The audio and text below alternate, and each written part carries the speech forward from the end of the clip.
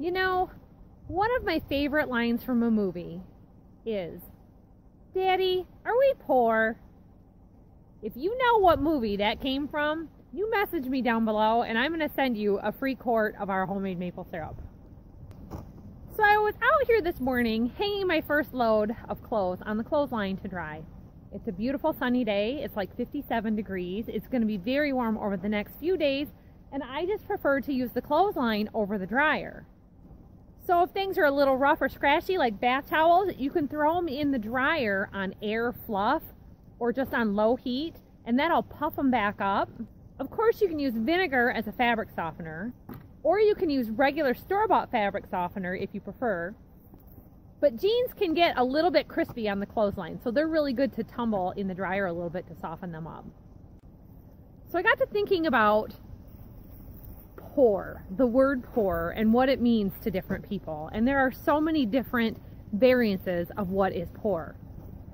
We have all this land. Our farm here is 120 acres. Before my husband married me, he started buying some residential properties as investments instead of investing in 401ks, because real estate was a good way to go for money investments. To look around at our Dodge, running our old 2-cylinder tractors, or driving my 99 Chevy Suburban, people think we're poor. Growing up, my family was labeled as poor. Well, who labels you as poor? It really got me thinking about public school system, society, economics.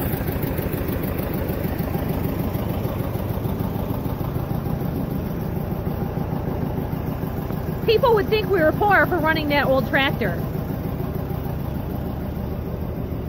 Those old tractors can go for $10,000 now. There's nothing poor about spending $10,000 on a tractor. And our tractors aren't hobby tractors. They are farm implements that make money for the farm. A lot of times people perceive if you have a home garden that you're poor, that you don't have money to buy food at the grocery store. Well, as we all know, during this last few weeks, everyone is trying to get in gardens, victory gardens, prepping, canning, doing everything they can to make sure that they can provide for themselves. So does canning, does foraging for food, do those things make you poor? Or do those things keep you tied to your roots, like being Native American? Or growing up walking along the railroad picking wild mulberries with your parents? Some things are done out of tradition. Some things are done out of necessity.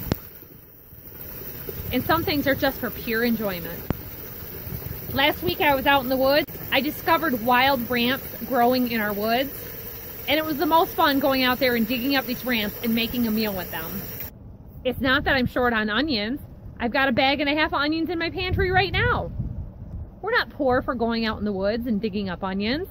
People go out and go hunting mushrooms.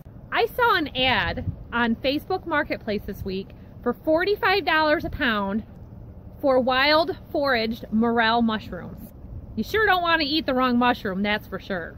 But if you're paying $45 for mushrooms from the guy who foraged them, he's making money, while you might be looking at him as being poor. As you know, we raise our own meat animals at the farm. These are our Tamworth pigs. This is one of the first things that people see when they pull into my driveway. I remember going by kids' houses on the school bus when I was in grade school and thinking, those people are really poor. They have a farm and it's all muddy with cows. They don't have a paved driveway. There's old rickety barns. They must be poor. And I don't know what ever made me think that, because we grew up out in the country in an old farmhouse. I remember when I was very young, my mom had just finished beauty school, and her and my dad were installing a beauty shop in our house. Because the house was an old farmhouse, the old parlor room was turned into a beauty salon. Because I was the youngest kid, I was still at home from school, and my mom could see customers during the day while I was watching television programs and playing outside. She could see 2 or 3 customers a day and make more money than had she left me with daycare and gone to work. But of course, when I started going to school, I was labeled as poor. So it was really interesting growing up in a society where people say you're poor because you're out in the country. There was another girl that lived not very far from us. She wasn't really a country road person. They lived on the paved main state highway going into town. Her mom had a hair salon at home, and her dad worked for General Motors also, same as mine. But guess who was labeled as poor and who wasn't? That's right, our family was labeled as poor. A lot of it is that my parents weren't huge into consumerism. They bought things used, they repurposed things. My mom had farm animals because she was raised as a country farm girl. And even though my parents didn't have a huge farm with a lot of acres, my mom always had rabbits, she had dogs. At one point she was breeding and raising show cats. We had geese and rabbits. And these were the things that brought my mom joy. These were hobbies that she had while her children were very young, so that she would be entertained and doing something that she enjoyed that she did as a younger person. Here's another for instance for you. A neighbor gave my husband this plow. Basically, he didn't know how to use it. Last year, we had an old sugar shack in the woods, and we were pulling out scrap metal from it. And these are some plow blades. Some are John Deere, some aren't, and some are actually broken. Well, he's wanting to prep the field and start plowing. Had I thrown away all those parts, it's a Sunday, no John Deere dealership is open. We're close friends with one local farmer, and all he had was one bottom blade that goes here, and it had a lot of wear on the side. And if he were to put it on, it would have started wearing this down. This is how it's supposed to look. Now, if I would have thrown that pile away over there, he wouldn't have been able to do what he's about to do. He's going to take a section of that with the worn one that the neighbor gave us, weld them together, and then be able to use them as one to make up for the wear difference on the one that he got from the neighbor. So it's the same situation. This farmer lives in this tiny little house that he grew up in. He's in his 70s. He's never left home, and they've saved everything from any project they've ever had. They never throw anything away. They have makeshift sheds and buildings with leftover parts, scrap lumber, pipes and tubing and drain tile. But those are things that at some point somebody actually had to pay for, and they're not waste goods. Today, he was the wealthiest man around. He had the parts that we needed to fix our plow so that we could get to work in our field. So one thing an old neighbor had mentioned to me probably 13 years ago was the one thing she hated about living in the city is that you can't burn your own garbage. You have to pay for curbside pickup and curbside recycling. For most of my childhood, I grew up in the city limits. We were allowed to burn our leaves. We were allowed to burn garbage. People had open bonfires right in the city.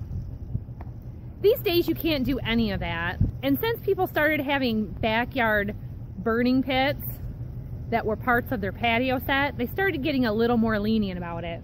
But I had never thought that burning your trash was a luxury or a freedom.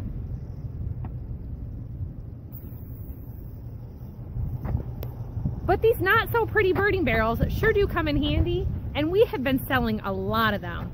And I can't tell you how many turned up noses show up in the driveway looking for a burning barrel because they're worried during these shutdown times that they're not going to have trash pickup. It all makes you stop and think for a moment about the socioeconomic label that we put on other people and that we put on ourselves. Does a person with a piled up curb full of garbage look poor because they've got a lot of garbage going out? Maybe because they're not sorting and separating and doing the recycling like the neighbor is? Or maybe they don't have the latest siding, the latest shingles on the roof, or the fanciest new car parked in their driveway. We don't hire our lawn service done. I just pulled 2 truckloads from the back of the Dodge from my own backyard that I cut myself with my new chainsaw, and I'm proud of myself for having learned the chainsaw and done the work myself. So in high school, everyone was required to take different electives. I chose to take shop class. I took woodworking shop classes so that I could do something that was enjoyable and of interest to me, and a skill that I was able to pick up and use later on in life. Now this rocking chair, I was able to pick it up, used on Facebook. This is an old antique rocker that would probably cost $100 in an antique shop. I was able to pick it up for $20. It had some structural damage to it, so I'm only going to use it as a display. But because of my woodworking background, I'm able to decide whether I want to strip this down and restore it back to original and do the wood repairs on it, or put a coat of paint on it and use it as it is. When I was growing up, we had a lot of secondhand furniture like this, and our house was full of furniture. There's a lot of haves and have-nots in every stage of life, but we never went without anything that was essential. We might not have ever had brand new furniture from Art Van or any other chain furniture store, but we had plenty. We had furniture like this painted sideboard that I'm working on. Because most of what we had was either free from a thrift store or a yard sale, almost everything we own had several coats of paint on it. It makes it really hard for me to paint old furniture now because I spent many years doing restoration projects because of what I learned in high school of how to sand off the paint, restore furniture to beautiful wood, and look at the natural beauty with a coat of stain or varnish on it.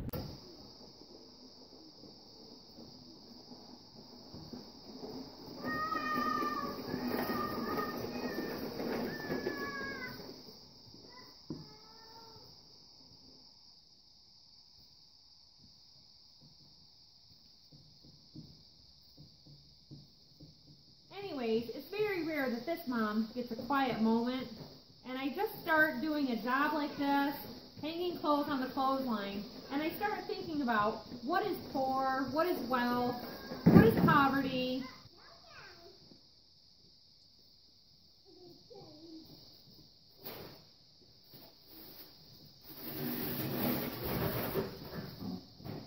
And as with anything else, there's so many different concepts or perceptions of what is wealth or what is poverty and what is poor.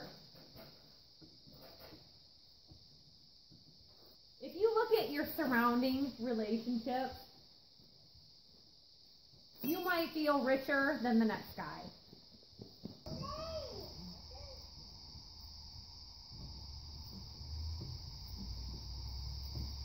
So these days, when I have a project like this, it gives me a little quiet time. It gives me time to think about things, and it helps a person to realize what they have.